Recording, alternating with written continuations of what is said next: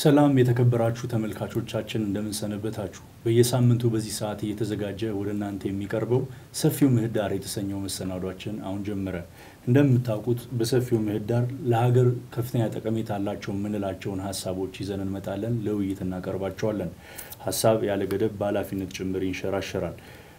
በዛሬው ውይይታችንም ደግሞ እንግዲህ ለውይይት ርዕስ አድርገን የመረጥነው እንደሚታወቀው በስከሰሞኑ የፌደራል ጠቅላይ አቃቢ ህግ መግለጫ ማውጣቱ ይታወቃል በተለይ መግለጫው ላይ በዋናነት በባለፉት አመታት በሀገሪቱ ውስጥ ይደረጉ የነበሩት የሰብአዊ መብት ጥሰቶችን በተመለከተና እጅግ በጣም የሚሰቀጥጡ የሙስና አይነቶችን ይፋ ያደረገበት ነበር እኛም እንግዲህ እሱን ወቅታዊ ጉዳይ በተመለከተ ነው ለውይይት ይዘን የቀረብነው እዚህ ስቱዲያችን እንግዲህ ከኔ ጋር አብሮ ውይይት ለማድረግ የመጡት ከዚህ ጋር አስጀምር ኢንጅነር ዘራፂዮን ይባላሉ ትግራይ ዴሞክራሲያዊ ትብብር ምክትል ሊቀመንበር ናቸው እንዲሁም ደግሞ በመሐከል ላይ የምትመለከቷቸው አምባሳደር ሱሌማን ደደፎ ይባላሉ በውጭ ጉዳይ ሚኒስትር የመካከለኛው ምስራቅ ጉዳዮች ዳይሬክተር ጀነራል ናቸው በጥግ በኩል ደግሞ የምትመለከቷቸው እምላሉ ፍስሃ ይባላሉ የህግ ባለሙያና የሰማያዊ ፓርቲ ምክር ቤት አባል ናቸው እንግዲህ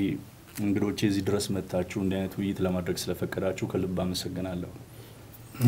አመሰግናለሁ እሺ እንግዲህ ወደ መጀመሪያው የውይይት ሐሳባችን ስንሄድ እናንተም እንግዲህ እንደተከታተላችሁት የፌደራል ጠቅላይ አቃቢ ህግ መግለጫ ባወጣበት ጊዜ ያነሳቸው በርካታ ነጥቦች አሉ ከዛ መካከል በሀገሪቱ ውስጥ ሲደረጉ የነበሩ የሰብአዊ መብት ጥሰቶችን ዲቴል ወርዶ የገለጸበት ሁኔታ ነው የነበረውና እንዴት ተመለከታችሁት ይሄኛውን ሁኔታ እስቲ ከኢንጂነር ጀምር እሺ አመሰግናለሁ እርግጥ እንግዲህ እነዚህ የሰብአዊ መብት ጥሰቶች እና ሙስና በኢትዮጵያ ብዙ ጊዜ በተቃዋሚ ኃይሎችም ይሁን በተለያዩ ሰብአዊ መብት ተከራካሪዎች ሲነሳ የቆየ ጥያቄ ነው በጣም አሳሳቢ ሁኔታ አስቀያሚ ሁኔታዎች እንደነበሩ ሁሉ ጊዜም ሲነገሩ የነበሩ ናቸውና እነዚህ ነገሮች አሁን በለውጥ ጊዜ አድረስ ማድረጉ ትክክለኛ ነው መደረግም ያለበት ነገር ነው እና አሁን በሙስና የተያዙ ሰዎች አሉ በሰብአዊ መብት ጥሰትም የተያዙ ሰዎች አሉ እንግዲህ እዚህ ላይ በምን መንገድ ነው መሄድ ያለብን የሚለው ጥያቄ ነው ምናልባት ሊያወያየን የሚችለው ይመስለኛል ለኛ ባለንበት ሁኔታ ላይ በምን ሁኔታ ብንሄድ ይሻላል የሚለው ምን ከራከርበት ወይ ምን ነጋገርበት ቢሆን ጥሩ ይመስለኛል እላለሁ መያዛቸው እኔ ትክክል ነው ብዬ ነው ማምነው ሌባ ከሆነ መያዝ አለበት አገር ያጠፋ ባለስልጣን መያዝ አለበት ጥፋት የፈጸመ ሰብአዊ መብት የረገጠም መያዝ አለበት የሚል እና መጠየቅ አለበት በኃላፊነት መጠየቅ አለበት ቢያንስ እና ይሄንን ነገር መደረጉ ጥሩ ነው እንግዲህ በአያያዙ ባካሄዱ ላይ በሚነሱ ጥያቄዎችና ሐሳቦች ላይ ምናልባት ሰፋ አድርገን ብንናገር ጥሩ ይመስለኛል እሺ አመሰግናለሁ ኢንጂነር ወደ አምባሳደር ልምጣ በመጀመሪያ ደረጃ ዶክመንተሪውን አይቼው ነበርና በእንደዚህ አይነት አስቸጋሪ ጊዜ ውስጥ ለሀገር የሚቆሙ ባለስልጣናት መኖሩትንም ማሳያ ነውና ለርሱ ያለኝን አድናቆት ግረ መንገዴንም ግለጽ ፈልጋለሁ በመቀጠል ግን ተመሳሳይ ጥያቄ ላንሳ እንዴት ተመለከቱት በተለይ ከሰብአዊ መብት ጥሰት አንፃር ያለውን ጉዳይ ድሉን ስለሰጣችሁን እኛም እናመሰግናለን እኔ የጠቅላይ አቃቤ ህግ መግለጫ የሰማሁት በጣም በተሰበረ ልብ ነው ራሴን የሚያፈርኩበት በተለይም በስርዓቱ ውስጥ የቆየው እንደሆነ መጠን በርግጥ መስራታችን ውስጥ የሰብአዊ መብት ጥሰት እንዳለ አውቃለሁ ታግለንበታል እኔ እስከ ቅርብ ጊዜ ድረስ የድርጅቱ አባል ነበርኩ ስለዚህ የድርጅቱ አባል ሆኜ በቆየበት ጊዜ ሁሉ የሰብአዊ መብት ጥሰት እንዳለ እና ይሄ መታረም እንዳለበት ብዙ ጊዜ ታግለንበታል በድርጅቱ በህዝብ በሀገሪቱ ውስጥ ብቻ ሳይሆን በራሱ በድርጅቱም ውስጥ የውስጥ ድርጅት ዲሞክራሲ እንደሌለና አባላት ከየትኛውም ህዝብ ባልተለየ ጭቆና አፈና ስር እንዳሉ የምናወራው ዲሞክራሲ አፍአዊ እንደሆነ በተግባር ግን መሬት ላይ የሌለ ዲሞክራሲ እንደሆነ በማንሳት ብዙ ጊዜ መድረክ ላይ ታገኝበታል። ራሱ ዲሞክራሲያዊ ያልሆነ ድርጅት ዲሞክራሲን መገንባት አይችልም። የራሱን አባላት ዲሞክራሲያዊ መብት ማረጋገጥ መጠበቅ ያልቻለ ድርጅት የህዝቡን ዲሞክራሲያዊ መብትም ሆነ ሰብአዊ መብት መጠበቅ አይችልም። ስለዚህ ወደ ውስጣችን አተኩረን ራሳችን ብዙ ጊዜ ታግለንበታል። አንፎርቹኔትሊ መሻሻሎች እየታዩ አልመጡም። ስለዚህ የዲሞክራሲያዊ እና የሰብአዊ መብቶች ጥሰት እንዳለ ብናቅም እኔ ባውቅም በግል ደረጃውን አሁን ጠቅላይ አቃቤ ህጉ በገለጹት መጠን አይመስለኝም ነበር። እሺ አመሰግናለሁ አምባሳደር። ወደ አቶ እምላሉ ልምጣ እርስዎ የሚጨምሩት ሐሳብ ካለ። አመሰግናለሁኝ። የሰብአዊ መብት ጉዳይ እኔ ያየሁት ያዋጁን በጆሮ ነው። የኖርንበት ችግር ነው። ኢህአዴግ ደርግን በጉልበት አንበረከኩኝ ብሎ ስልጣን ከያዘበት ጊዜ ጀምሮ የሰብአዊ መብት አያያዙ አነጋጋሪ ነበር። ከነ አበራይማን አብን ጀምራለን። የፖለቲካ ኢንተረስት የላቸው። በትምህርት ላይ ደረጃውን የጠበቀ ዜጎች ትምህርት ማግኘት አለባቸው ብለው የመምህራን ማህበር ተወካዮች እንዴት ሆነው እንደሞቱ እናቃለን። በአደባባይ አልተነገረንም እንጂ ኢህአዴግ 27 ዓመት ሙሉ በሰብአዊ መብት ረገጣ ጉዳይ ህዝብ ያቃል። የማወቅ መብጠናችን ምን ያህል ነው? እንደ ህመማችን እንደ ቀረቤታችን እንደምንሰማው ይለያያል። ምናልባት እኔ አሁን የአቃቤ ህጉን መግለጫ ምናልባት እርጥብ ሬሳ ደረቅ ያስነሳ አይነት ነገር እንደሚባለው ሲነገር ሊሆን ይችላል እንጂ ሲባልለት የኖረ ነው። ኢትዮጵያኖች ተገፍተዋል። በደንብ ሰሚ የጠፋበት ሀገር ነበረች ኢትዮጵያ በትክክል። ይሄን ምንም ማስተባበል የለብንም። ሌላው የሚያሳዝነው ሰብአዊ መብትን በተመለከተ ምናልባት ኢሰመጉ የሚባል በፕሮፌሰር መስፍን የተቋቋመ የሰብአዊ መብት ድርጅት ነበርና ሐሳቡ የነበረው እንደው የግድ አገራችን ላይ የሚደርሰውን ሰቆቃ ገመናችንን አውጥተን በውጭ ሀገር ዜጎች ሁሌ ከሚነገረን በራሳችን ሀገር ዜጎች እያጠናን ለመንግስት እናቅርብ እና እንምከር ነው የተደረገው። ግን በተቻለ መጠን ኢሰመጉን ማመናመን፣ አዋጅ ማውጣት፣ አካውንት ውስጥ የነበረ 8 ሚሊዮን ብር መዝጋት፣ ከዛ የሰብአዊ መብት ኮሚሽን ብሎ የራሱን ተለጣፊ ድርጅት ማቋቋም ነው። ይህንን የሰብአዊ መብት ኮሚሽን ያቋቋሙ ሰዎች በዛ ውስጥ ሲሰሩ የነበሩ ሰዎች ዛሬ ጥፍራቸው ውስጥ ነው መደበቅ ያለባቸው። ይህን ሁሉ መከራ ስንሰማ እና ያሳለፍነው ዘመን በትክክል ግፍ የነበረበት ሰሚ የሌለበት ፍትህና ርትህ በሚያሳዝን መልኩ ዜጎች አገራቸው ላይ እንደ ዜጋ ለአገራቸው መቆርቆር መከራን የሚጎናጸፉበት ዘመን አሳልፈናል። ሌላው የኢኮኖሚ ጉዳይ ነው የተነሳው። ከዛ በፊት ግን እንደው ሰብአዊ መብት ላይ ሰሞኑን እንዲህ ሲል ነበር ሰብአዊ መብቶች ኮሚሽን ይሄ አሁን የተገለጸውን ነገር እኔ ከዚህ ቀደም በሪፖርት ለተወካዮች ምክር ቤት ተጠሪነት ይዛ ስለሆነ አስረክቤ ነበር። ኢቭን ሪፖርቱ መነበብ እንኳን አልቻለም የሚል ነገር አቅርቦ ነበር። ይሄንን በሚያደርጉበት ጊዜ የወሰዱት አቋም የለም። አሁን ባለቀ ሰዓት ነግረው ሊሆን ይችላል ወይ ይሄንን አድርጌ ሊደረግልኝ አልቻለም ስልጣኔ ለቅቅ ያለው ወይንም እንደዚህ ሆኗል ብለው በወቅቱ የተነገረን ነገር የለም። በአደባባይ የምንሰማው የተሸፋፈነ መንግስትን ከቨሬጅ ሲያደርግ የነበረ ነው የኢትዮጵያ ሰብአዊ መብቶች ኮሚሽን ተብሎ የተቋቋመው። አንድ እሱ ነው። ሌላው ኢኮኖሚን በተመለከተ ምናልባት ወደፊት በዝርዝር እንመጣልበታለን በሚቀጥለው ትልቁ ምክንያት ስልጣንና ኢኮኖሚ ጥቅም ነው የሰብአዊ መብትን የሚያደርገው። ከህገ መንግስቱ ጀምሮ ችግር አለበት ተብሎ ወደ ዲቤት የሚያቀርበው ምክንያት አንደኛው ምክንያት ይሄ ነበር። ሰዎች ለጥቅም ሰዎች ለስልጣን ሲሉ በገዛ ወገኖቻቸው ላይ በገዛ ህዝባቸው ላይ የሚደርሰው ነገር የሚያስችለው ሊኖር ይችላል እኔ ላይ እስካልደረሰ ድረስ በሚል ስም የሸፋፍነን ካልሆነ በስተቀር ሊለያይ ይችላል በመንግስት ደረጃ እሱን እርግጠኛ ሆኜ መናገር አልችልም ግን በትክክል በውስጥ ሆነው የተወሰነ ግሩፕ ሊሆን ይችላል ወይንም የተወሰነ አካል ሊሆን ይችላል ሸፍኖ ይሄንን የሚሰራ የሚያደርግ በደንብ የሚያቀናጅ ነገር እንዳለ ይታወቃል ይሄ የህዝብ የሚያቃል መጠኑን እንግዲህ እንደ ቅርበታችን እንደ በደላችን እንደምንሰማው ግፍ ሊለያይ ይችላል እንጂ የሚታወቅ ነገር ነው በቴሌቪዥን ያየነው አለ ተጠርጣሪ ወንጀለኞች በተያዙበት ጊዜ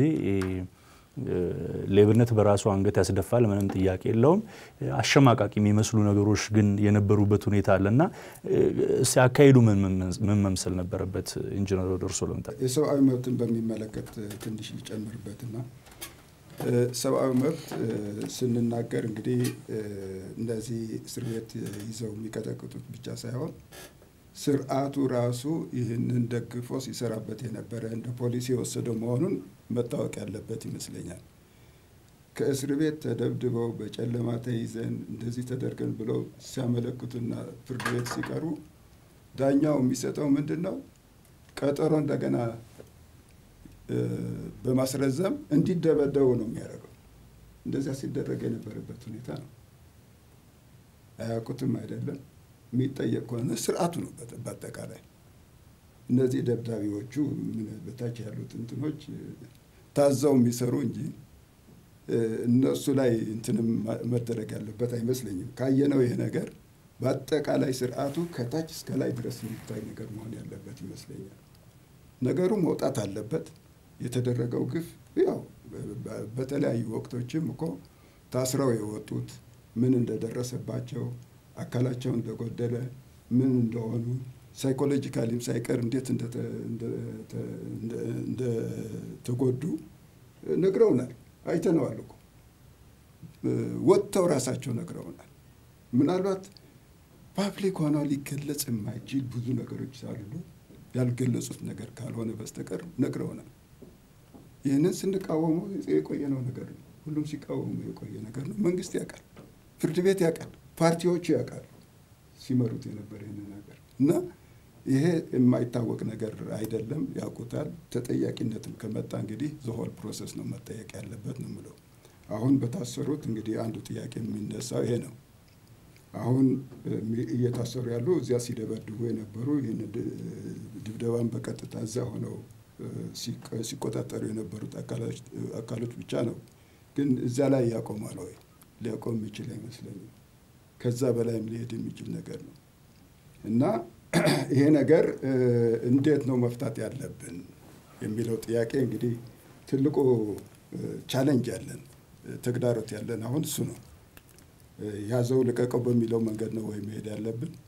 ወይስ ሌላ መፍትሄ ማግኘት አለብን የሚለው ጥያቄ እንግዲህ ይህንን ማየት ያለብን ይመስለኛል እና አሁን እንዳነሳው ምንድነው ሰብአዊ መብት አሁንም እነዚህ እየተያዙ ያሉት ሲያዙ ሰብአዊ መብታቸው በተጠበቀ መንገድ መሆን አለበት እሱ ነው እየተናገርን ያለነው ይሄንን የሚያፈርስ አሰራር መስራት የለብንም አያዙ ማለት አይደለም ሲያዙ በክብር የሚገባቸው ሰብአዊ መብት ተጠብቆ መሆን አለበት እንዳይሸሹ ምናልባት አንዳንዶቹ እንዳይሸሹ ንብረት እንዳይሸሽ የሚደረግ እርምጃ ሊወሰድ ይችላል እኔ ማሰሩ ላይ አይደለም እንትን ማደርገው ግን አሁንም ይህንን ስናደርግ በጥንቃቄ መያዝ እንዳለብን ሌላ ትርጉም አሁንም ፈርጀን መጨረስ ያለብን አይመስለኝም ገና የፍርድ ፕሮሰስ ውስጥ ከሄድ ድረስ ካለቀ በኋላ ሌቦች ልንላቸው እንችላለን ተጠርጥረው ተይዘዋል በሱ ብቻ ብናበቃና ከዛ በኋላ የፍርድ ሂደቱ እንዲቀጥል ማድረጉ ጥሩ ይመስለኛልና እዚህም ላይ በስሜት ብቻ ሳንነዳ ያ የምንቆምበትን የሰብአዊ መብት ጥሰት እንዳይኖር የምንለው አሁንም በእነሱ ላይ እንዳይደረግ እኛ ለነሱ እንከራከራለን አሁን ጥሰት እንዳይፈጸምባቸው ግን በኢትዮጵያ ብዙ ሰብአዊ መብት ጥሰቶች ተደርጓል ምዝበራም ተደርጓል ሌብነት ተደርጓል ይሄ እስከ ማሰር መሄድ እንዳለበት እኔ ምንም አልጠራጠርም በዚህ ወቅት ላይ ብዙ ኢሞሽንስ ስሜቶች አሉ ግማሹ ከብሔር ስሜቶች የሚነሱ ከጥላቻ የሚነሱ ብዙ ነገሮች ይታያሉና በዚህ ወቅት ከዚሁም እንድንጠነቀቅና እንድንታገስ የፍርድ ሂደቱ የራሱን መንገድ ይዞ እንዲሄድ የማድረግ ሁኔታ ሌላ ስምም አለመስጠት ይሄ ትግሬ ስለሆነ ይሄ አማራ ስለሆነ ይሄ እንትን ስለሆነ የሚለውን ነገርም ከዛ እንድንቆጠብ ነው የማሳስበው። ሌቦች በሁሉም ቦታዎች አሉ። እሺ አመሰግናለሁ። አምባሳደር እርሶ ጋር ልምጣ። ኢንጂነር ያነሷት በጣም ጠቃሚ ነገር አለች።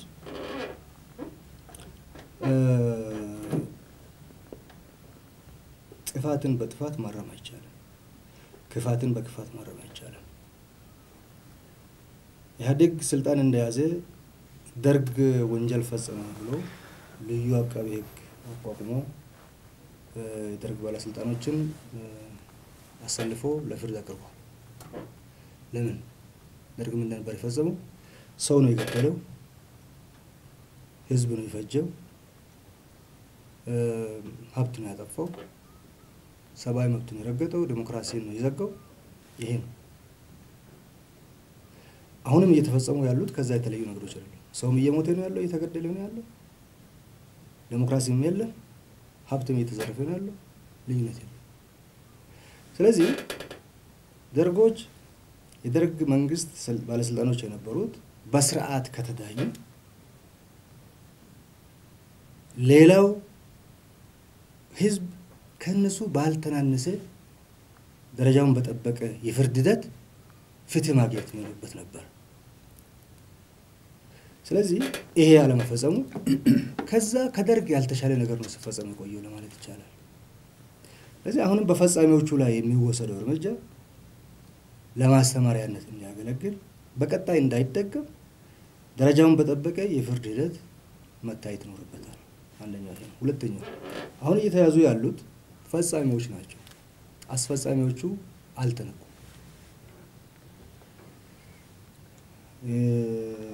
ምናልባት ከፍተኛው ባለስልጣን ተያዘ የሚባለው አሁን የደህንነት ምክትል ዳይሬክተር እና ወይ ፖሊስ ኮሚሽነር የነበረው ከዛ በላይ አሉ። እነዚህ ሰዎች ብቻቸውን አይደለም ሰሩት። መመሪያ የፖለቲካ አመራር እየተሰጣቸው ነው ሰሩ የነበረው። የፖለቲካ አመራሩ ራሱ መጠየቅ ይኖርበታል። እነዚህ ቴክኒሻን አስፈጻሚዎች ናቸው። ጋራፊዎች፣ ፖሊሶች ማን ነበር አመራር ሰጣቸው የነበረው? የተቀመጠውን ህገ መንግስት ጥሶ ህጋዊ ስርዓቱን ትቶ በዚህ መንገድ ዜጎች አፋቸውን እንዲዘጉ እንዲደረግ የፖለቲካ አመለካከታቸውን ትተው ከመንግስት ጋር ያላቸውን ከገዢ ፓርቲ ጋር ያላቸውን ልዩነት ተፈጥሯዊ የሆነው አቋማቸውን ትተው ከአንድ አካባቢ ከአንድ ማዕከል የሚወጣን አመለካከት ብቻ እንዲሸከሙ ለማድረግ ማስፈራሪያነትን እንደ መሳሪያ በመጠቀም ዜጎችን በአንድ መንገድ ብቻ እንዲኖሩ ለማድረግ አመራር ሲሰጡ የነበሩት የት ነው ያሉት? መጠየቅ አለባቸው። እያንዳንዱ ሰው መጠየቅ አለበት። ባገለገለበት ጊዜ ሁሉ ስለፈጸማቸው ነገሮች ሁሉ ሰው መጠየቅ ይኖርበታል። በአደባባይ አይደለም እንደ ፓርላማ ላይ የፓርላማ በግልጽ ድምጽ ተሰጣበትን ሲያጭበረብሩ የነበሩት አንድና አንድ ዝቋልቱ 10 ሲባል የነበረው በአደባባይ ህዝብ እያየ ነው።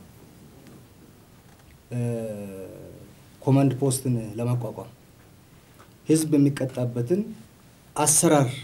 ለማቋቋም ሲባል የህዝብ ድምጽ በአደባባይ ሲጭበረበር የነበረው እንዲህ አይነት ድርጊቶች እንዲቀጥሉ ነው። ስለዚህ እያንዳንዱ ሰው በተቀመጠበት ቦታ የሰራቸው ነገሮች ተቆጥረው ተዘርዝረው ሊጠየቅበት ይገባል። whoever እስከ ቀበሌ አመራር ድረስ ነው። ያኔ ነው የምንለው ብሔራዊ መግባባትም የምንለው አገራዊ መግባባትም ሊሰምር የሚችለው። ያ ካልሆነ ቂም ይዞ ጉዞ ነው የሚሆነው ማለት ነው። አመሰግናለሁ አምባሳደር። እሺ ወደ እርስዎ ልምጣ። እኔ ግራ ነው የሚገባኝ በ27 አመት ውስጥ እያንዳንዱን ሰው ተጠያቂ ከሆነ እኔ ማን እንደሚተርፍ አላውቅም። ከምሬ ነው። ምሳሌ ላቅርብ። በቀዳማዊ ኃይለ ሥላሴ ጊዜና በአሁን በኢህአዴግ በነበረበት ጊዜ የበጀታችንን ሲስተም ምሳሌ ላድርግ። ምናልባት አገራትን የምጠቅሰው የፎሪን ፖሊሲያችን በራሱ ምን ይመስላል የሚለውንም ለማመላከት ያህል ነው። በቀዳማዊ ኃይለ ሥላሴ ጊዜ በ1942 እስከ 1962 ዓመተ ምህረት ድረስ የነበረ እርዳታ ብቻ ነው ማወራው። ኢትዮጵያ ወደ 600 ሚሊዮን ዶላር እርዳታ አግኝታለች። ይሄኛው 211.9 ሚሊዮን ሚሊዮን ከአሜሪካን ያገኘችው፣ ወደ 100 ሚሊዮን ከራሻን ያገኘችው፣ ወደ 121 ሚሊዮን ከኢሮፕን ያገኘችው፣ ከስዊድን ይሄ ወታደሮችን ክቡር ዘበኛ የሚባል ማሰልጠንና ከህንድ ትምህርት ጋር ተደማምሮ ወደ 600 ሚሊዮን ደረሰ ተባለ። በቀዳማዊ ኃይለ ሥላሴ የ40 ዓመት የስልጣን ዘመን ውስጥ ኢትዮጵያ ወደ 750 አካባቢ የሚገመት ሚሊዮን እርዳታ አግኝታለች ተብሎ ነው የሚታሰበው። ደርግ በ17 ዓመት የስልጣን ዘመን ውስጥ በተለይ ከምስራቅ ጀርመን፣ ከየመን እንዲሁም ከራሻ ተያይዞ ያገኘ የነበረው እርዳታ ወደ 4.5 ቢሊዮን ዶላር ነበር። ይሄ 4.5 ቢሊዮን ዶላር 50% ጦርነት ላይ ነው የሚውለው። የሚያሳዝነው ያንን ዘመን ከሶማሌ ጦርነት ጀምሮ እስከ ደርግ ከስልጣን እስከወደቀበት ጊዜ ድረስ በተለይ የምዕራባውያን ጸሐፊዎች ሲጽፉት the cold war ነው የሚሉት። አሜሪካንና ራሻ ምስራቁና ምዕራቡ ዓለም ቀዝቃዛውን ጦርነት ኢትዮጵያ ላይ ፕራክቲስ ያደርግ ነበር። እኛ እዚህ በርዕዮተ ዓለም ተከፋፍለን የድሃ ልጅ እናስጨርሳለን። በተለያየ ጎራ ተሰልፈን እርዳታ እየሰበሰብን 17 ዓመት ያሳለፍነው ይሄን ነው። ወደ ኢህአዴግ ልምጣ። የኢህአዴግ ከ1993 እስከ 1999 ብቻ ያገኘውን ኦርጋናይዜሽን ፎር ኢኮኖሚክ ኮርፖሬሽን ኤንድ ዲቨሎፕመንት ከሚባሉት ሀገሮች ውስጥ ከአሜሪካን 2.5 ቢሊዮን ዶላር አግኝቷል። ከዩኬ 813 ሚሊዮን ዶላር አግኝቷል። ከጀርመን 443 ሚሊዮን ዶላር አግኝቷል። ከጣሊያን 384 ሚሊዮን ዶላር አግኝቷል። ከኒዘርላንድ 353 ሚሊዮን ዶላር አግኝቷል። ከካናዳ 335 ሚሊዮን ዶላር አግኝቷል። ከስዊድን 276 ሚሊዮን ዶላር አግኝቷል። ይህን እንደምረው ይሄ የተገኘው በ5 ዓመት ውስጥ ነው። የቀዳማዊ ኃይለ ሥላሴን ያነሳሁት በ20 ዓመት ውስጥ የተገኘ ነው። ኢህአዴግ በጠቅላላው በ27 ዓመት ውስጥ ያገኘው በእርዳታ ብቻ ኦልሞስት ወደ ሚኒመም ወደ 50 ቢሊዮን የአሜሪካ ዶላር ነው። ከ20 ቢሊዮን ዶላር በላይ ብድር ተበድሯል። ከ70 ቢሊዮን ዶላር በ27 ዓመት ውስጥ በብድርና በእርዳታ የመጣ ገንዘብ እኔ ይቅርታ ይደረግልኝና እንደው ጥሩ ልበ ብርሃን ያለው ማየት የተሳነው ሰው በምርኩስ ወይን ገንዘብ እንዲ ቢበት ነው አሁን ኢትዮጵያ የደረሰችበትን የኢኮኖሚ ስታተስ ደረጃ አሁን የደረሰችበትን ልማት ደረጃ ማኔጅ ማድረግ ያስፈልጋል። እንኳን ኦርጋናይዝድ የሆነ ማሰብ የሚችል አገር የሚመራ ፓርቲ በዚህ ውስጥ የተዘረፍነውና ከሀገር ወጣ የሚባለው በማስረጃ ደረጃ የውጭ ተቋማት የሚሉት እስከ 23 ይባላል። 3 ቢሊዮን ዶላር ከሀገር ወጥቷል። አንዳንዴ ከዛም ከፍ ያደርጉታል። ይሄ በሆነበት ደረጃ አገሪቷ ውስጥ ያለው የሌብነት መስመር በጣም ስር የሰደደ ነበር። ይሄ ደግሞ ትልቁ ችግሩ ምንድነው? ህዝብ ስልጣን ላይ የሚቀመጡ ሰዎች በፖለቲካ አመለካከታቸው ያለ ዕውቀትና ያለ ትምህርት ብቻ ስለነበረ ነው። ይሄን ለማለት ነው። እሺ አመሰግናለሁ። የተከበራችሁ ተመልካቾቻችን ውይይታችን እንደቀጠለ ነው። በውይይታችን ላይ ሐሳብ አስተያየት ካላችሁ በአጭር የጽሁፍ መልእክት 6178 ላይ ኤልን እያስቀደማችሁ ልትልኩልን ትችላላችሁ። ይሄኛውንም ሆነ ከዚህ ቀደም የነበሩትን ዝግጅቶቻችንን መከታተል ከፈለጋችሁ በኤልቲቪ የፌስቡክ ገጽና በዩቲዩብ ላይ ኤልቲቪ ወርልድ በሚል ገብታችሁ ሰፊው ምህዳር ብትሉ ውይይታችን ልትከታተሉ የምትችሉ መሆኑን መግለጽ ወዳለሁኝ። ካፍታ ቆይታ በኋላ ተመልሰን እንገናኛለን። ተመልሰን መተናል ተመልካቾቻችን። ውይይታችን እንደቀጠለ ነው። እስቲ ወደ ሜቴክ ደግሞ እንምጣና እንግዲህ ሰሞነኛው በጣም አነጋጋሪ የነበረው የሜቴክ ጉዳይ ነው። ምን ሰማለውኝ ከቅርብ ጊዜ በኋላ የአዲስ አበባ ዩኒቨርሲቲ መምህራኖች ሸውዶናል ሜቴክ ይላሉ። ሄደው የሆነ መገጣጠሚያ ያሳያቸው እነሱ ደግሞ ይወጡና ለሚዲያ በጣም የሚገርም እድገት ላይ ያለነው ወዘተ ይሉ ነበር። በሬዲዮ ነው ቅርብ ጊዜ ሰማሁትና ህፃናቶች ሄደው የሚጎበኙት ግቢ ነበር የቢሾፍቱ ሜቴክ የሚሰራው። ጎን ለጎን ደግሞ በጣም በርካታ ነገሮች ሲመዘብር እንደነበረ እንደ ተቋም ሰምተናልና ከምን እንድታነሱልኝ ፈልጋለሁ ሜቴክ የትኩረት አቅጣጫ የሆነበት ዋናው ምክንያት ምንድነው በጣም ብዙ ሪሶርስ ስላለው ነው ወይስ ሌላ አጀንዳ አለ አንዳንድ ሰዎች ምን ይያሉ ነው የፖለቲካ ጉዳይ ነው ፖለቲካዊ ጉዳይ ነው እንጂ ሌባ ብዙም ቦታ ለአስፋልት ሲሰራ ከአስፋልት ጀርባ ብዙ ነገር ተዘርፈዋል ይላሉና እስቲ ምንድነው መነሳት የሚችለው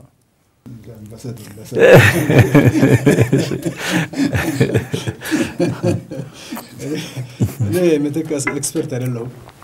ከሜቴክ ጥፋቶች በጣም ትንሹ ነው የማውቀው ሌላው ከሌላው ህዝብ ባልተለየ ማያውና የሚረዳው ነው እኔ ሜቴክ ሲቋቋም ወይም ደግሞ በወረቀት ላይ የተዘረዘሩ የሜቴክ ማቋቋሚያ ዓላማዎች መጥፎ ናቸው አይደለም ሀገሪቱን ኢንዱስትሪያላይዝ ለማድረግ ብዙዎቹ ሀገሮች ወደ ኢንዱስትሪ ኢኮኖሚ የተሻገሩ ሀገሮች እንደዚህ አይነት ተቋም ገንብተው በዛ ተቋም አማካይነት እንደተሻገሩ ይሰማሉ ወይ አነባለሁ ለምሳሌ ሃዩንዳይ የሚባል የኮሪያ ደቡብ ኮሪያ ካምፓኒ ሃዩንዳይ መኪናን ለመስራት ዲዛይኑ from the scratch ከዜሮ ጀምሮ ዲዛይን አድርጎ ከመስራት አንድ የጃፓን መኪና አምጥቶ ሚትሱቢሺ ከሃዩንዳይ ኤክስፐርቶች ነው የሰማሁት ሚትሱቢሺ የምትባል የጃፓን መኪና አምጥቶ ብትንትን ናርጎ ፓርቷን ፈታቶ ኢንጂነሮቹ እንዲያጠኑት አደረገ ከዛ በኋላ እነሱ እንደዚህ አድርገው እቺ መኪና ከሰሩ እኛ ከዚህ ምን ተምረን እንዴት አድርገን የራሳችን መኪና ዲዛይን እናደርጋለን ብለው ለምርምር ሁኔታዎችን አማካኝቶ ሃዩንዳይ የመጀመሪያ ሃዩንዳይ መኪናን እንደሰራ ሬፕሊካ እንደሰራ ነው የነገረው ስለዚህ ሜቴክም አንድ ወቅት ጎብኝቼዋለሁ ወደ 5-6 አመት በፊት ሄጄ አይቼዋለሁ እዚህ ዱካም አካባቢ በርካታ የመኪናና የፋብሪካዎችን ፓርቶች አምጥቶ ገዝቶ ያንን ወደ ኮምፒውተር በመመለስ ዲዛይኑን ሲሰሩ እንደነበረ አይቻለሁ የት እንደደረሰ አላውቅም ምናልባት ለኤግዚቢሽን ብቻ ተዘጋጀ ትዕይንት ሊሆን ይችላል ስለዚህ የተቋቋመበት ዓላማ ክፋት አለው ያልገምተው ነገር ግን ከተቋቋመ በኋላ ይሄ ድርጅት ሀብት ነው የተሰጠው ተዝቆ ሀብት ነው የተሰጠው ይሄንን ሀብት ተጠቅሞ ሌላ እጥፍ የሆነ ሀብትና ዕውቀት መፍጠር የሚችሉ ሰዎች መኖር ነበርባቸው እዛ ውስጥ ይሄ ሀብት ኃላፊነት ለማይሰማው ሰው ከተሰጠው መጫወቻ ነው የሚሆነው ይሄ ሀብት ዕውቀት ለሌለው ሰው ከተሰጠው መዝናኛ ነው የሚሆነው ስለዚህ አሁን ሜቴክ ፌል ያደረገበት አኳኋን ከዓላማው ላይ ሳይሆን ከአመራሩ ይመስለኛል ሜቴክን በመጠቀም ለመክበር የሚፈልጉ ሰዎች ሜቴክን ወደ መዝረፊያ መሳሪያነት ወደ እድገት መሳሪያነት ሳይሆን ከእድገት መሳሪያነት ከልማት መሳሪያነት ወደ ዘረፋ መሳሪያነት የቀየሩትና የተጠቀሙበት ይመስለኛል ለምሳሌ በቀደም ጠቅላይ አቃቤ ሕጉ ሲገልጹ ሜቴክ 38 ቢሊዮን ብር ከህግ አግባብ ውጪ ግዢ ፈጽሟል የሚል መግለጫ ሰጥቷል 38 ቢሊዮን ብር የመጀመሪያው ብር ከህግ ውጪ የመጀመሪያው ጨረታ ከህግ ውጪ ስትፈጸም መንግስት የት ነበር ባለቤቱ መንግስት ነው ህዝብ አደራ የሰጠው ሀብቱን ለመንግስት ነው መንግስት የት ነበር ሜቴክ ተጠሪ የሆነባቸው ተቋማት አሉ እነዚህ ተቋማት ምን ነበር የሚሰሩት የነዚህ ተቋማት ኃላፊዎች ምን ነበር የሚሰሩት የመጀመሪያው ጨረታ አንድ ድርጅት እስከ 104 ጊዜ ያለ ጨረታ ግዢ ሲፈጽም ነበር ተብሏል የመጀመሪያው 100 ጊዜ ከሚገዛ የመጀመሪያውን ያለ ህግ ሜቴክ ሲገዛ ለምን ዝም ተባለ ከሜቴክ በላይ ያሉ ሜቴክ ተጠሪ የሆነባቸው ቦርድ አባላት የቦርድ አባላት አሁን በምን ደረጃ ነው ከሜቴክ ዳይሬክተር ባልተለየ ደረጃ ነው መጠየቅ ያለባቸው ቦርድ ሳይፈቅድ ምናልባት ሰውየው በጉልበት ስለሚሰራ ቦርድ ሳይፈቅድም ፈጽሞ ሊሆን ይችላል ግን ቦርድ ውስጥ ያሉ ሰዎች ሳይፈቅዱ የሁሉ ግዢ ሲፈጸም ቦርዶቹ የት ነበሩ ሜቴክ ተጠሪ የሆነበት ሚኒስትር መስሪያ ቤትስ የት ነበር ያንን ሚኒስትር መስሪያ ቤት የሚመራው ጠቅላይ ሚኒስትሩ የመንግስት ምክር ቤት የት ነበሩ ምን ሲሰሩ ነበር ፓርላማ በየአመቱ አመት ማለቂያን በደረሰ ቁጥር እንደሚጮህ አቃሉ የታለ የሜቴክ ሪፖርት ይያለ እንደሚጮህ አቃሉ ዝም በሉ ምን አገባችሁ ይሄ ብሔራዊ ደህንነት ጉዳይ ነው እየተባለ እየታፈነ ማታ ያንን ያነሱ ሰዎች በድርጅት መድረክ እየተገመገሙ አፋቸው እንደሚዘጋ አቃሉ ስለዚህ ሜቴክ ችግሩ ባላዋቂ ሰዎች ዕውቀቱ ብቃቱ በሌላቸው ሰዎች ከመጠን ያለፈ ሀብት ተሰጥቷቸው ከልማት መሰረነት ወደ ጥፋት መሰረነት ወደ ዝርፊያ መሰረነት እንደተሻገረ ነው የሚገምተው አሁን በአጋጣሚ ሆኖ ሜቴክ ተጋለጠ እንጂ ሌሎች ብዙ አሉ መፈተሽ ያለባቸው የመንግስት ተቋማት በጣም በርካታ ናቸው የግዢና የምናምን የፌደራል ግዢና ዲስፖዛል አንድ ኤጀንሲ ገንዘብ ሚኒስቴር ስር እዛ ውስጥ የሚፈጸመው ጉድ ነው በጣም የሚዘገንን ነው መንግስት የሚገዛቸው የፍጆታ ሸቀጦች እንዴት ነው የሚገዙት ያ አካል ነው የሚገዛው ሱካር ዘይት መንግስት በበጎ አይን ተመልክቶ ወጪ ለመቀነስ ለህብረተሰቡ ለማድረስ ፈልጎ ሊሆን ይችላል አላማው መጥፎ አይደለም አፈጻጸሙ ግን በጣም አስቀያሚ ነው ምን አይነት ሸቀጦች ናቸው የሚገዙት የፓኪንግ ማሽን በውስጡ ያለው ድንጋይ ፓኪንግ ማሽን የሚሰብር ስንዴ ተገዝቶ ሲመጣ ይቻለው ባይነ የጅቡቲ ላይ በልክ ስንዴ ተገዝቶ ይመጣል ከዛ በኋላ በማሽን እየተመጠጠ ፓክ ይደረጋል ፓክ የሚደረገው ጅቡቲ ላይ ስለዚህ ይሄንን የበልክ ግሬን ተርሚናል ማሽኑን የሰበረ ድንጋይ ኮራት ይሄን የሚያክል እና አንድ ጊዜ በአቋጣሚ ሁኔታው በጣም ስለዘገነነ ጭነቱን አስቁመን ባለስልጣኖችን ጠርተናል የደረጃ መዳቢ ድርጅት የሚባለውን እና የእህል ገበያ ድርጅት የሚባለውን አካላት መጥተው ምን አይነት ስንዴ እንደገዙ እንዲያዩ ጠርተናቸዋል አይ ይሄ ኖርማል ነው ብለው ነው የተመለሱት ድንጋይ ነው የሚገዛው ነበር ስንዴ ተብሎ የሚገዛው ድንጋይ ነበር ኢንፌሪየር ኳሊቲ ሰርቬሮች ስንዴው ከሚገዛበት አገር ሄደው 7 ስታር ሆቴል ቁጭ ላሉ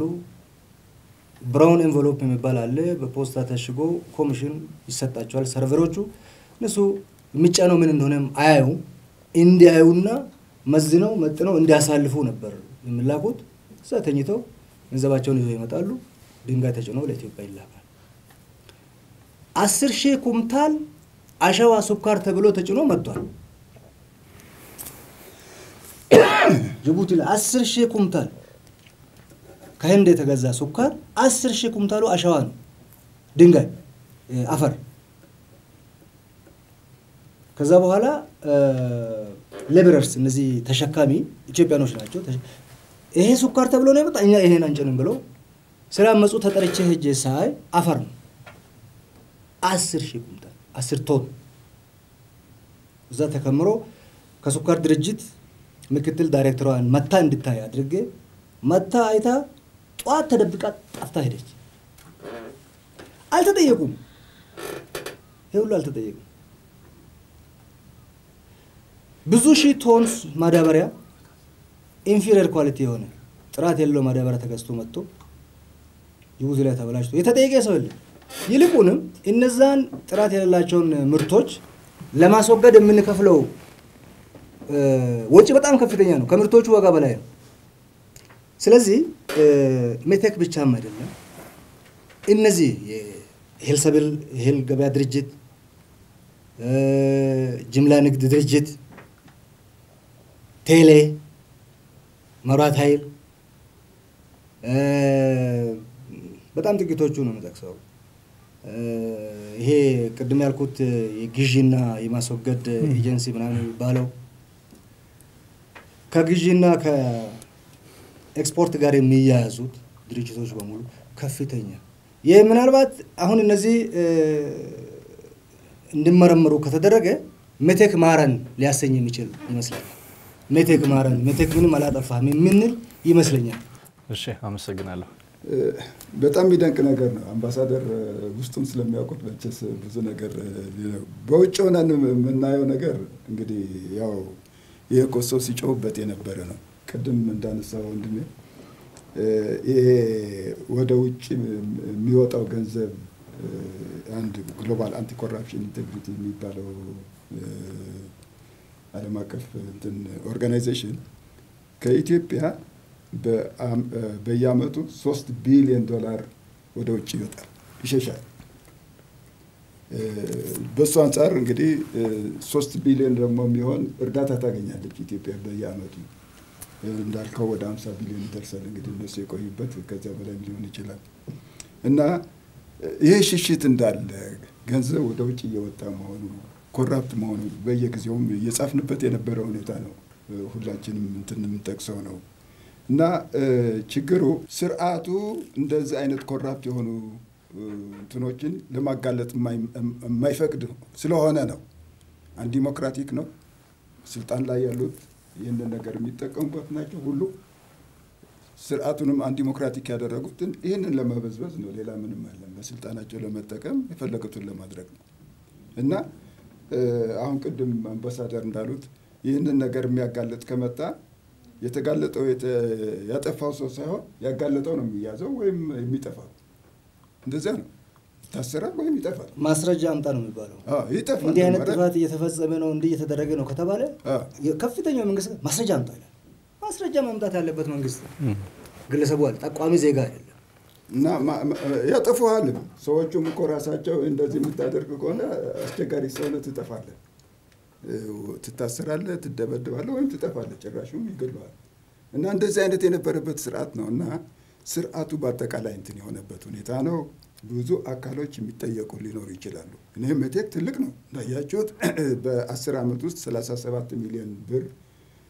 ግዥም እንትን የሚያደርግ በየአመቱ ኦልሞስት 6 ቢሊዮን ማለት ነው። በጣም ትልቅ እንትን ነው። ያው የጠፋውን አይተናል በፊልም ስናየው የነበረው ምናምን የጠፋው ግን ከውጭ የቀረው ገንዘብ እነዚህ ባለስልጣኖች የሚያጠፋፉት ደግሞ ብዙ ነገር ነው ያላየነው ገና ማለት ነው። እንግዲህ በዚህ በፍርድ ሂደት የሚመጣ ሊሆን ይችላል። እና ሜቴክ ላይ ማተኮሩ አንድ ትልቅ እንትን ስለሆነ ጎላ ብሎ የሚታይ ነገር ስለሆነ የመጀመሪያው የሚታየው እሱ ሊሆን ይችላል። ከሱ የባሱ ነገሮች አሉ። አሁን ቅድም እንደተነገረው ማለት ነው። መሬትም ሲቸረችሩ የነበሩ አሉ። እነ ኢፈርት ራሱ ስንት ቢሊዮን ብር እንትን የሚያደርገው እነዚህ ሁሉ መመርመር ያለባቸው ናቸው። ሜቴክ በ10 አመት ውስጥ 3 ጊዜ ብቻ ነው ኦዲትድ የሆነው ተባለ። ይሄ ሁሉ ገንዘብ የሚያንቀሳቅስ አካል እና እስከምን ድረስ እንደተባለው የሜቴክ መሪዎች ብቻ ሳይሆን ከሱ በላይ ያሉትም ባለስልጣኖች ቦርዱ ወደ ላይ ምትሄዳለ ምን ሲያደርጉ ነበር? ምንድነው ይሄ?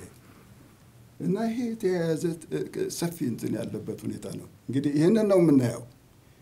እኔ እነዚህ ነገሮች በግልጽ ወጥተው መታየት አለባቸው ባይ ነኝ። እንዴት ነው የምንፈታው የሚለው ላይ ግን ቅድም እንደመጣ ነው አንተም ቅድም ወንድሜ እንደገለጽከው ምንድነው ሁሉንም ያዘው ልቀቀው እያልን ልንሄድ እንችላለን ወይ? የት ላይ ነው የምናቆመው የሚለው ጥያቄ ይሄንን እንግዲህ በምን እንፍታው የሚለው የሁላችንም እንትን ተግዳሮት ይሄንን መፍታት ያለብን ይመስለኛል። እና የተፈጸሙት ግፎች የተፈጸሙት ምዝበራዎች በሙሉ አድረስ ሆነው በአግባብ አድረስ ሆነው ቅጣት የሚያስፈልገው መቀጣት ይገባዋል እንላለን።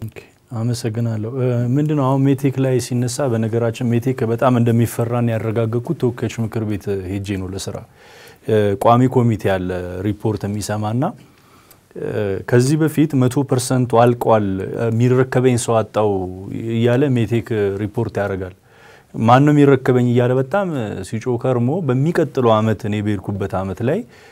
ገና 93% ላይ ነው ብለው ሪፖርት አቀረቡና ከቋሚ ኮሚቴ አባል አንዱ እንደ አለቃላላችሁንም ወይ ባለፈው አመት ይሄ ነገር ምናምን ሲባል ያኔ ውሸት ሪፖርት ነበር በቃው መስተካከል ስላለበት ነው አሉ እና የሚገርሙ ከባባድ ፋውሎች እዛ ጋር እንኳን እየተመለከተን ቋሚ ኮሚቴው ምንድን ነበር እንግዲህ ኢማጂን የህዝብ ተወካዮች ናቸው ከፍተኛ ስልጣን አላቸውና ምን ግን ይሉ ነበር ሜቴክ የሚገርም ለውጥ ያሳየ ነው ማመን ጀምሯል በሚል ነው ተደምድሞ እንደ ፖዚቲቭ ነገር ጥለን የወጣ ነው ማለት ነው እና እውነት ለመናገር ሜቴክ በጣም አስፈሪ ድርጅት እንደነበረም እግረ መንገድ ማንሳቱ ተገቢ ነው የሚጨምሩት ነገር ካለ ኢትስ ኦኬ ሜቴክ ያስፈራል ስላልከው ሜቴክ ለምን የሚያስፈራው ሜቴክ ምን የተለየ የሚያስፈራ ነገር አለው የሜቴክ ጉዳይ ሲነሳ ሊፈጠር የማይገባው ስህተት ሜቴክ ለሰራቸው ስህተቶች ተጠያቂው የሜቴክ አመራር ብቻ አይደለም ሜቴክን አንበሳ አድርጎ አውሬ አድርጎ ሁሉም ሰው እንዲፈራው የሚያደርገው ከሜቴክ በስተጀርባ ያለው የሜቴክ ትሩፋቶች የሚደርሷቸው በርካታ የሚያስፈሩ ሰዎች አሉ ብዛት ያላቸው አስፈሪ ሰዎች አሉ ለምሳሌ ሜቴክ የሚቀልባቸው ጄኔራሎች አሉ የመከላከያ ባለስልጣኖች አሉ ሜቴክ ከተነካ አናቸው ደም የሚለብስ ጠመንጃ የሚመዙ የሚያስፈሩ የመከላከያ ጄኔራሎች አሉ በእነዚህ ነው ባክ የሚደረገው ሜቴክ የመከላከያ ግዢዎች መከላከያ ሎጂስቲክስ በከፍተኛው ኢንቮልቭ ያደርጋል ኢንቮልቭ የሚያደርግበት ምክንያት ህጋዊ ስልጣን በህግ እንደ ተግባር እንደ ተልእኮ ሚሽን ተሰጥቶት ኃላፊነት ተሰጥቶት ሳይሆን ከዛ የሚገኘው ሀብት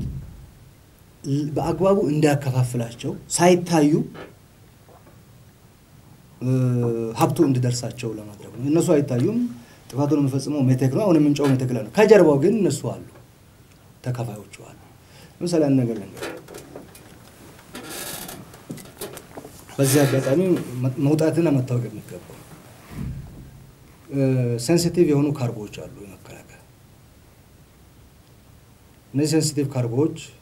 በቀድሞ ዘመን ኢቨን እስከተወሰነ ጊዜ በኢህአዴግም ጊዜ የሚገዙት በራሱ በመከላከያ ኤክስፐርቶች ስፔሲፊኬሽን ወጥቶ በራሳቸው መንገድ ይገዙና የኢትዮጵያ ንግድ መርከብ ድርጅት ተልእኮ ተሰጥቶት እንዲህ አይነት ካርጎ ከዛ አንስተ አምጣ ተብሎ ከቻለ ራሱ የሚመጥኑ መርከቦች ለዛ ቢቆ የሆኑ መርከቦች ካሉት በራሱ ካለለም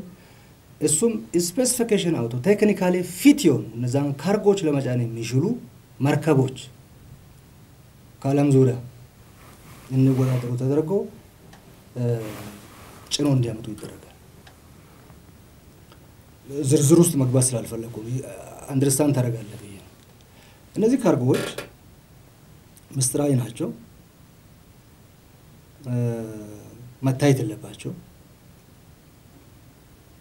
በጥብቅ ጥበቃ ተጭነው ወደ ሀገር ውስጥ ይገባል ካለፉት 6 አመታት ወዲህ ግን ሜቴክ ይሄን ሽሮ 6-7 አመታት ይሆናል ሜቴክ ይሄንን ሽሮ በስልጣኑ ህግ አለ በነገራችን ላይ ማንኛውም ወደ ኢትዮጵያ የሚገባ ካርጎ ምንም ይሁን መንግስታዊ ይሁን ግላዊ በኢትዮጵያ ንግድ መርከብ ኢትዮጵያ ባንዲራ በመታውለበልብ የንግድ መርከብ ብቻ እንደሆነ ይሄ ሁሉም አገር ፕራክቲስ ነው የኢትዮጵያ መንግስትም ይሄን ህግ አለው ይሄን ህግ በስልጣኑ ሽሮ ህጉ አሁንም አክቲቭ ነው አሁንም አለ ይሄንን ሽሮ በኢትዮጵያ ንግድ መርከቦች ላለመጫን ዌቨር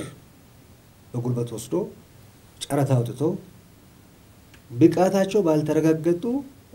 መርከቦች በግልጽ ጭምር ያመጣል በግልጽ በአዳባይ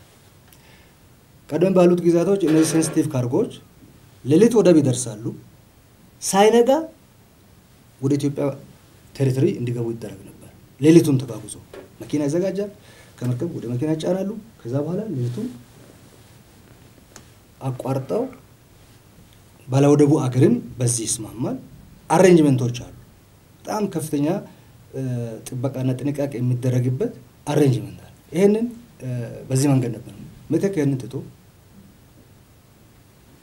በጠራራ ፀሐይ ያመጣቸው ካርጎችን ወደ በላይ ይዘረግፋል ኤኒባዲ ኤግዚቢሽን ነው ማለት ሄዶ ያያል ረጅሙን ባህር አቋርጠው መጡትም በጠራራ ፀሐይ ነው ይታያሉ ፎርዛት ማለት ርካሽ ዋጋ በሚጠይቁ በሚፈልጉት መጠን የሚከፍሏቸው መርከቦች ተከራይተው እነዛ ነገሮች ነው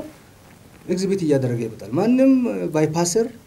ፎቶ ማንሳት ይችላል ቪዲዮ መቅረጽ ይችላል ማየት ይችላል ማለት እንዲህ አይነት ኃላፊነት የማያሰማው ድርጅትና ሰዎች ናቸው እዛ ውስጥ ያሉ ቆርጤ ካልገባህበት በእንጀራ ብቻ አይደለም በህይወት ይመጡብሃል ለዚህ ነው ሰዎች የሚፈሩ ሌላ ነገር ጨምርልኝ ባለፈ ጨረታዎችን ማኖ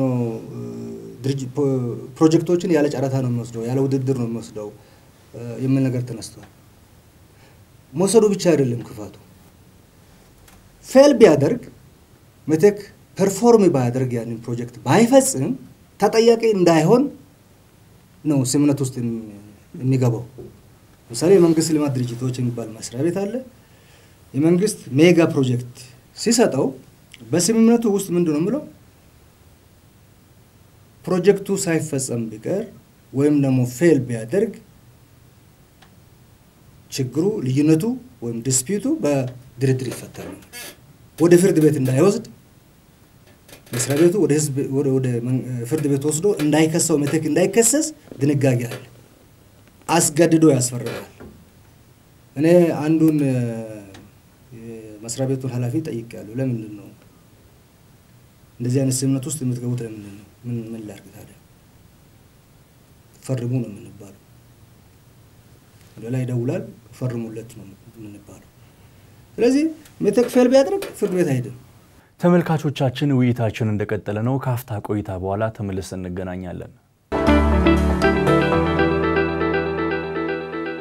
ተመልሰን መተናል ተመልካቾቻችን ውይይታችን እንደቀጠለ ነው ከጠቅላይ ሚኒስትሩ ጀምሮ የሚነሱ ሐሳቦች አሉ ሌባ ዘር የለውም ሌባ ብሔር የለውም በቃ ሌባ ለራሱ ብቻ ነው የቆመው የሚል ሐሳብ አለ እውነትም ነው ይሄ ነገርና ግን አሁን ደግሞ አያያዝን በተመለከተ እየተያዙ ያሉት ሰዎችን ከግፍ አፈጻጸሙም ከሰብአዊ መብት ጋር በተያያዘውም ከዚህኛውም ጋር ሲያዝ የትግራይ ተወላጅ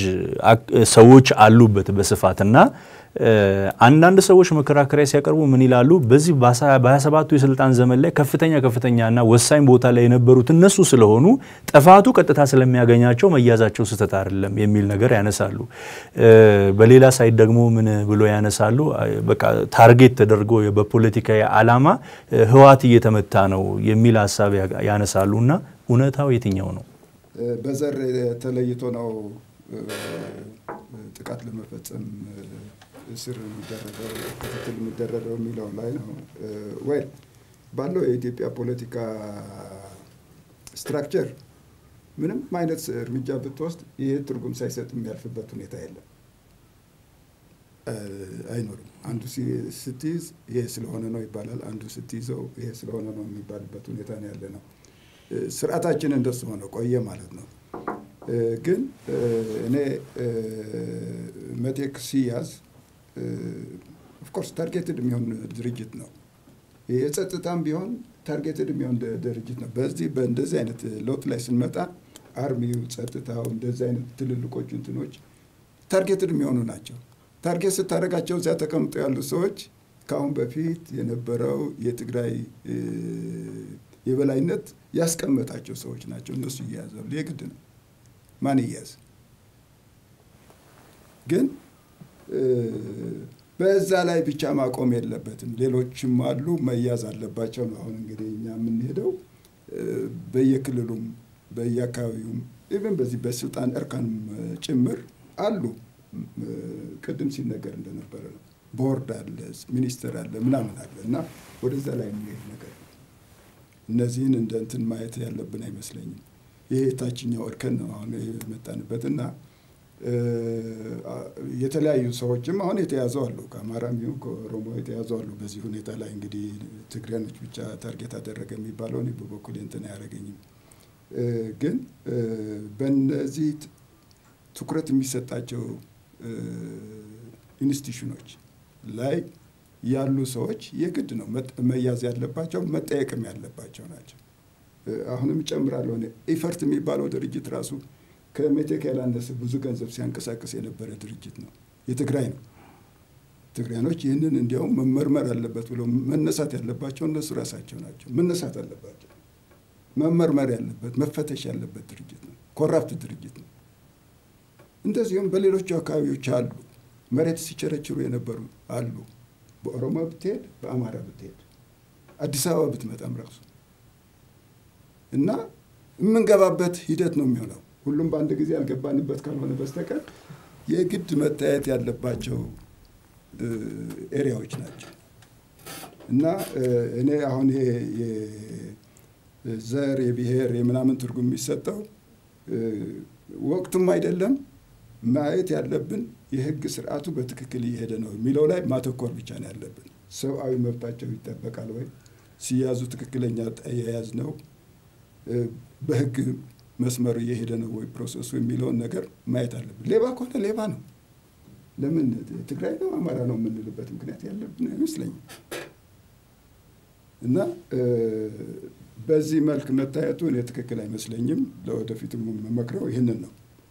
ስርዓቱን በትክክል እየተከተልነው ነው ወይ አሁን ምን እነሳለት ሰብአዊ መብት እንዲከበር ሰብአዊ መብት ጥሰት እንዳይኖር ዲሞክራሲ እንዲኖር የምንላቸው ነገሮች እንዳይጣሱ እነሱም ብቻ ለነሱም ቢሆን ሌቦችም ቢሆኑ መጥፎችም ቢሆኑ በስበት እንኳን እንደዚህ ሆኑ ማለት ሳይሆን የለም በትክክል መያዝ አለባቸው ይሄ ፕሮሰስ መሄድ አለበት ማለት እንትን መኖር አለበት በሁሉም ይሄንን ነው እንግዲህ እንደምከር ማስተላለፍ እሺ አመሰግናለሁ እንግዲህ አሁን ከርሶ ንግግር እንደተረዳሁት እንደተባለው ሌባ ዘሩን ወክሎ አይደለም የሚሰርቀው ሲሰርቅ የራሱን ጥቅምና ከጎኑ ያሉትን ሰዎች ሳቲስፋይ ለማድረግ ነው የሚንቀሳቀሰው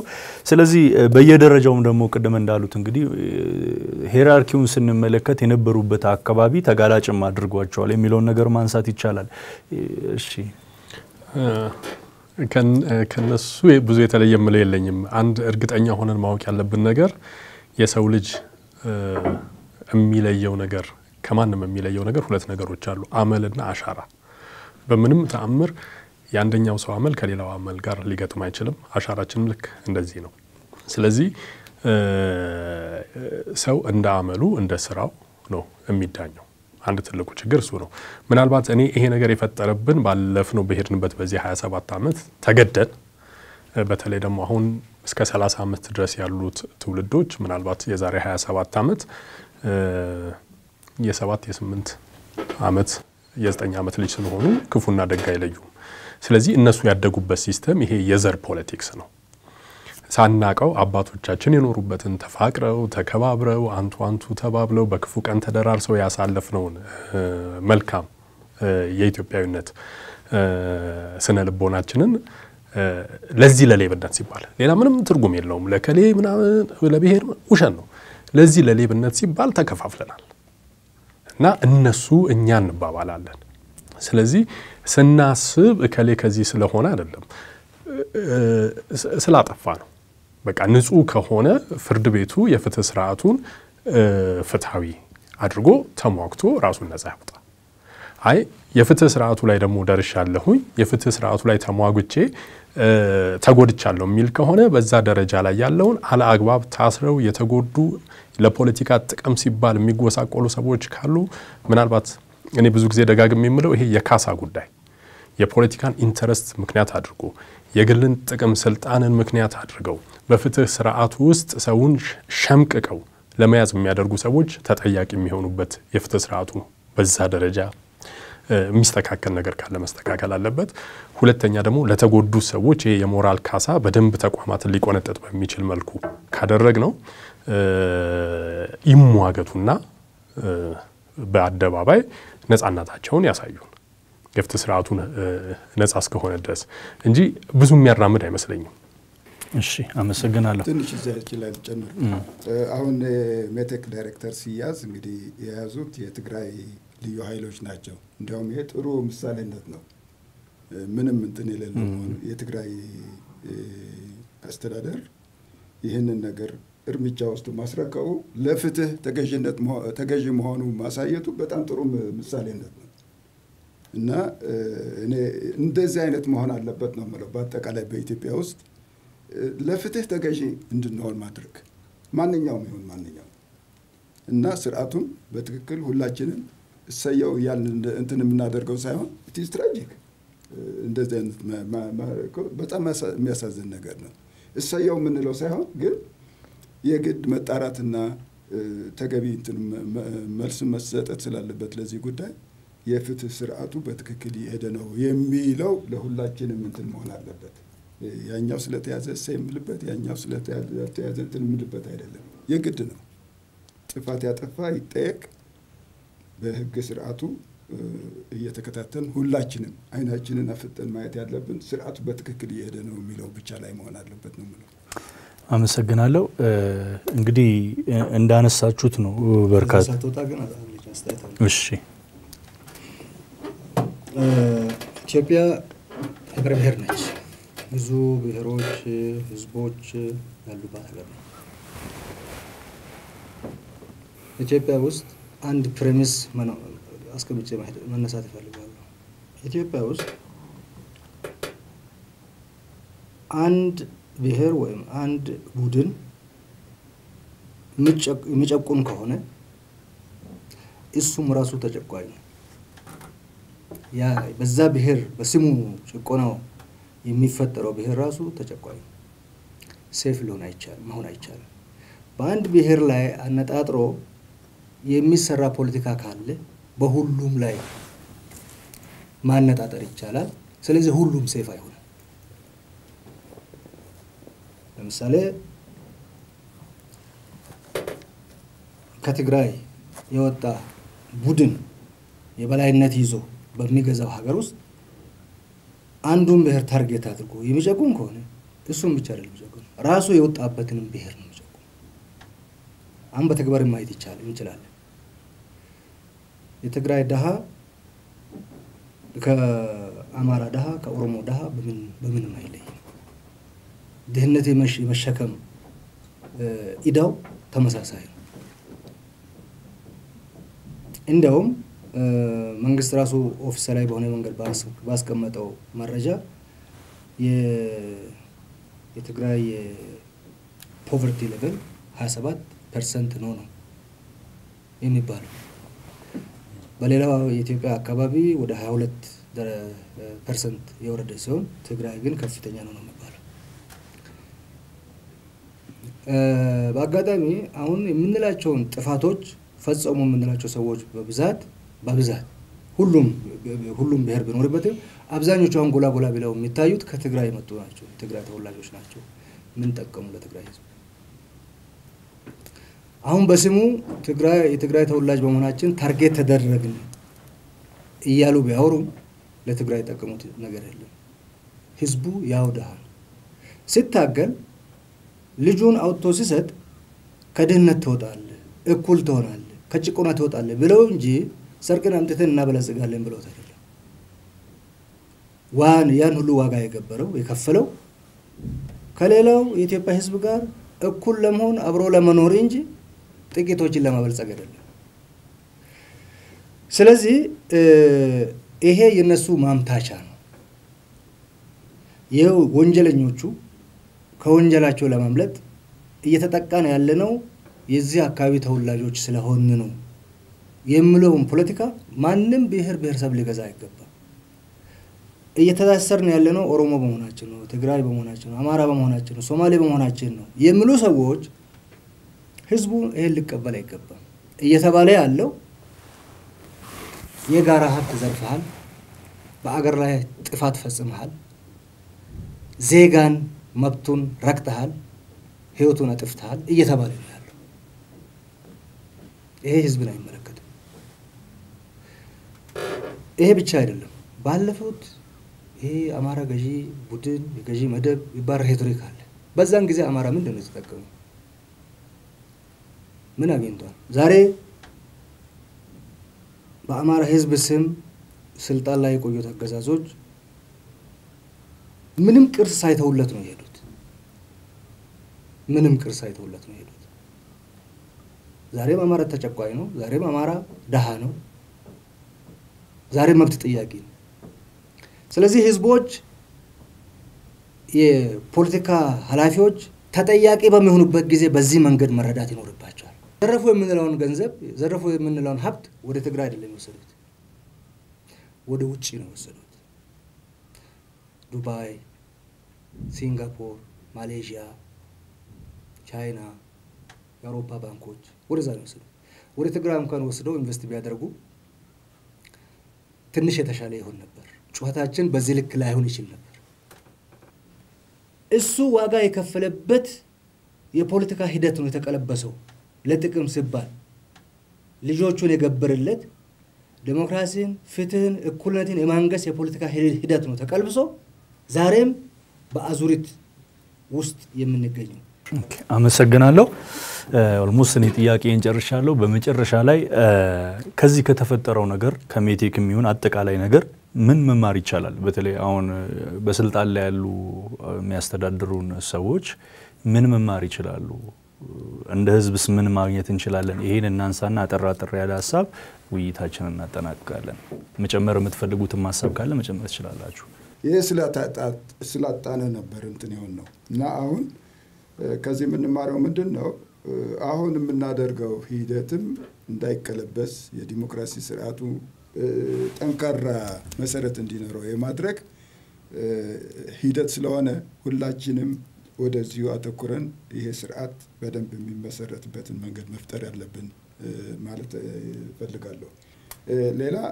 ያው ይሄ ሰላምና እርቅ ብሔራዊ መግባባት መንገድ አትሊስት አሁን ላለንበት ሁኔታ መፍትሄ ሊሆን ይችላል የሚል ግምት ነው ያለን አመሰግናለሁ እሺ እኔ ከኢንጅነር የተለየ ሐሳብ የለኝም ግን አንድ ነገር ላይ ማስመር ፈልጋለሁ ሀገራችንን ከብተና ማዳን አለብን ሀገር ሲኖረን ነው የሚያምርብን ሀገር እንዳይኖረን የሚመኙ በርካታ ኃይሎች አሉ በርካታ ኢንትረስት ግሩፖች አሉ በዚህ በተፈጠረው ሁኔታ ገብተው ለዩኒታችንን በማስፋት ሀገራችንን ማዳከም ብሎ መበተን የሚፈልጉ ኃይሎች አሉ ኢትዮጵያ መበተን ዲዘርቭ አታረግ ኢትዮጵያ ህዝብም ይሄ አይገባው ስለዚህ እነዚህ ኃይሎች በሚያመቻቹልን ጉርጓድ ቦይ ውስጥ እየፈሰሰ እነሱ ባዘጋጁን ገደል ውስጥ መግባት የለብንም አመሰግናለሁ ኦኬ እሺ ኢትዮጵያ የታምር ሀገር ነች ሁሉ ጊዜ እንደ ሀገር አፍሪካ ውስጥ እንደምትገኝ የነጻነት ሀገር ለጥቁር ተምሳሌት እንደሆነች ሀገር የነጻነት አርያ እንደሆነች ሀገር ሁሉ ጊዜ ክፉ ነገር አያጣትም ጠላት አያጣትም ግን ሁሌ ጠፋች ስትባል ደግሞ እንደገና ባልታሰበ መልኩ ለምልማ ትነሳለች ስለዚህ አንዳንድ የሚያስጨንቁ ነገሮችን ቢኖርኝ እኔ ተስፋ ቆርጬ አላቅም ወይንም ደግሞ ተስፋ አልቆርጥም ኢትዮጵያ ትኖራለች እስከዛሬ ድረስ በታሪካችን ያየነው ኢትዮጵያን እናጠፋለን ያሉ እነሱ እየጠፉ ኢትዮጵያ ግን እንደ ኢትዮጵያ እየቀጠለች ያለች ሀገር ነች እኔ ትልቁ ችግር የሆነብን በተለይ ይሄ ከቅርብ ዘመናዊ ፖለቲካ ከመጣ ጊዜ ወዲህ ሊቃኖቻችንን ወይንም አገሪቷ የደከመችባቸው ብዙ ወጪ እየወጣባቸው ያለው ምሁራኖች ፖለቲካው አግሏቸዋል ሲገለሉ ደግሞ ምክንያት አላቸው ይሄ የጀሌ ፖለቲካ የሆያ ሆዬ ፖለቲካ በጣም ትርምስምሱን አውጥቶታል አንደኛ ለራሳቸው ክብር ይሰጣሉ ሁለተኛ ደግሞ አላስፈላጊ ጭቅጭቅ ውስጥ መግባት አይፈልጉም ይያሉ ገለል ይያሉ ችግር የሆነብን አዋቂዎቹ በሸሹት ቁጥር አላዋቂ ያጨማለቀው ነገር እየተበላሸ ነው ስለዚህ ምንም አስቸኳይ መፍትሄ የሚያስፈልገው ልካችንን ማወቅ አለብን ሁላችንም በሌቭል እኔ በማቀው ልክ ከዛ ሌቭል ደረጃ ላይ ለመስራት ዝግጁ መሆን መቻል አለብኝ ከኔ የተሻለ ሰው የሚያውቅ ልምድ ያለው አስተዋጽኦ ሊያደርግ ለሀገሩ ሊያበረክት የሚችል ሰው እድል ማግኘት መቻል አለበት እሺ አመሰግናለሁ እንግዲህ ተመልካቾቻችን ውይይታችን የተከታተላችሁትን ይመስል ነበር እዚህ ስቱዲዮአችን ድረስ መጣው ከኔ ጋር እንደ አይነት ውይይት ያደረጉት ኢንጅነር ግደይ ዘራፂዮን የትግራይ ዴሞክራሲያዊ ትብብር ምክትል ሊቀመንበር አምባሳደር ሱሌማን ደደፎ በውጭ ጉዳይ ሚኒስቴር የመካከለኛው ምስራቅ ጉዳዮች ዳይሬክቶሬት ጀነራል ናቸው እንዲሁም ደግሞ እምላልኡ ፍስሐ የህግ ባለሙያና በሰማያዊ ፓርቲ ምክር ቤት አባል ናቸው እዚህ ድረስ መጣችሁ እንደ አይነት የሞቀ ውይይት ከኔ ጋር ስላደረጋችሁ እጅግ አድርጌ አመሰግናለሁ እንግዲህ ተመልካቾቻችን የዛሬው ውይይታችን በዚህ ተጠናቋል ሳምንት በተለየ ርዕስና በተመሳሳይ ሰዓት እስከምንገናኝ ድረስ ክፉ አይንካችሁ መልካም ጊዜ ይሁንላችሁ